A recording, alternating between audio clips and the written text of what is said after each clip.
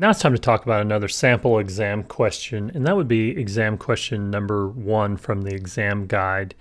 I've got it zoomed in and highlighted here, so hopefully it's a little easier to read, but you can follow along in your own copy of your exam guide. So the question is, where can a standard Lightning component be placed in the Lightning App Builder tool? And the options are, and you need to choose just one answer, is either the canvas, the console layout, the mini page layout, or the mobile card. Now, all 4 of these things are real in the Salesforce universe, but the correct answer would be A, the canvas.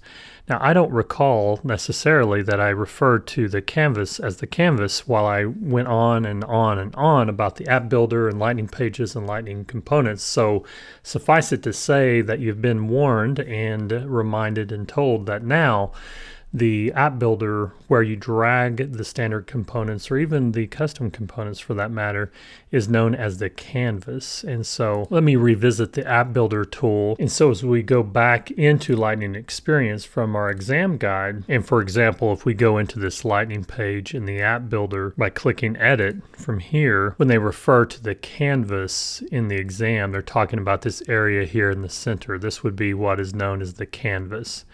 And so the question was, where can you place standard components? And so that has to do with dragging these standard components onto the canvas. And so now that we've covered this sample exam question and talked a lot about the Lightning App Builder and custom and standard components in Lightning, we're next going to update the page layouts in our IMDb clone app.